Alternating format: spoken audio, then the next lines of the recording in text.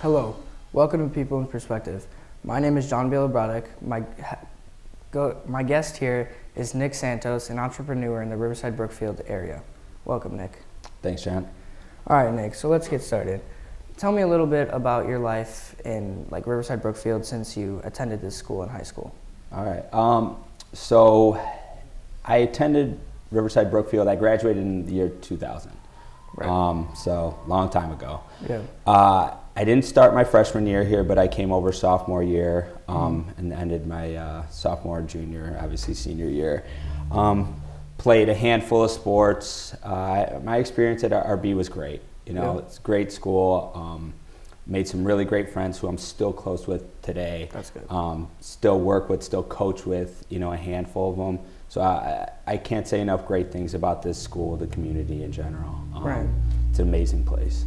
So tell me, what were your favorite classes or teachers? So, handful. Wow, you put me on the spot here. A teacher that sticks out to me would be Mrs. Cassins. Yeah. And I think she actually may still be here. She was my English teacher when I transferred over sophomore year.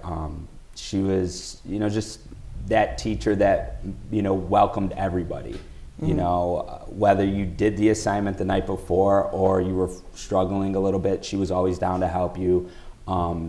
She really went above and beyond what a teacher needs to do to try and, get kids, up to speed, so to speak. So, so to answer your question, I would have to say probably Mrs. Cassins. Do you know if she still teaches here? I think so.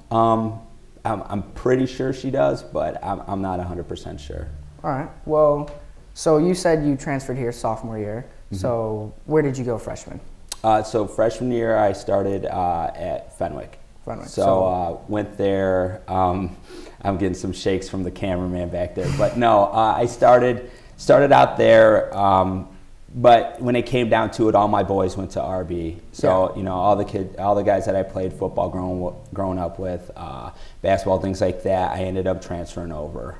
So that was just sort of the decision that myself and my parents made to just come back to Riverside Brookfield. So. All right. Well, yeah, that makes sense. So you graduated. Where did you go to college? So I started my college career at Triton Junior College. So I went there for 2 years, knocked my gen eds out of the way, and then I actually went over to Eastern Illinois. So it's a little down south, like 45 minutes south of U of I. It's in Charleston. Yeah. So I went there. I had a few buddies that I ended up going to college with. So it was, a great experience at both schools. Triton was great because it still allowed me to stay near my house because I wasn't ready to leave just yet. Yeah. But with that being said, after the 2 years, I was like, all right, I need to get out and about and, try something new. All right. So after college, did you already know what type of career path you were going to, or did you just happen to fall into what you're doing? So when I ended up graduating, getting my bachelor's, I had been working at a distributorship called Southern Glaciers. Actually, Southern Glaciers. I started in the warehouse. I was working graveyard shift, which is basically 6 p.m. until 6 a.m. Ooh. So Tough hours. Yeah, rough in the streets, man. Yeah. It was not easy to do, but I did that and then worked my way up into sales, and now I still work for that company 17 years later.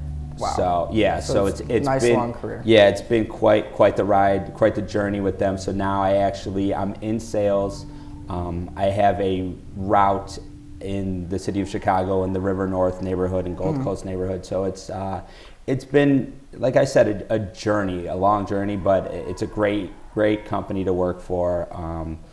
So I have nothing but great things to say about my experience so far there. That's amazing. Yeah. So if you had to take back any choices in your life, high school, college, career, is there anything that you would change? I mean, yes and no. There's a lot of things looking back at my time, at RB or Fenwick or in college, wherever it may be, there's a million things that I would do different. Yeah. You know, one thing if I would do different, and I constantly tell Jaden this and my other kids is, and even the kids I coach, study, pay attention in class. You know, like, you know, when I hear the things like, well, what am I going to use this for? It's like, you're going to use it at some point in your life. You know, just if I can go back in time, I would have paid attention in class and listened to what my teachers were trying to tell me. And to be honest, and my parents too, it just makes life easier. So now that I'm at that age, so I get it. Yeah. So going off on coaching, because you just brought it up, how did that feel? Like, how was it to coach me and your son and obviously some of his other friends? How was that? I mean, amazing. I mean, honestly, like myself, Coach Evans, Coach Mike, people that I've coached with in the past, it's like it was by far one of the best experiences that I've had. I mean, it's something that we would wake up in the morning looking forward to game planning for whoever we had that week, and then we would, you know, be texting at night saying like, can't wait for this, you know, like we're ready, you know, and just coaching, you know, the boys that obviously are great friends with my son, the kids that I see, you know, walking around the block, you know, like just like stuff like that. It felt like we were truly a family. You know, there's memories that I'll take with me, and I hope that all the kids that, you know, we played with will take with them also. Yeah, so for sure. Yeah. So the main point, the reason we brought you in here is to tell us a little bit about your business that you're starting. So can you tell me about that? Yeah, for sure. So myself, Coach Mike J, and then Coach Emo DiBartolo are starting a youth training program. So we're opening up, we're actually in the middle of opening up a youth training facility in North Riverside.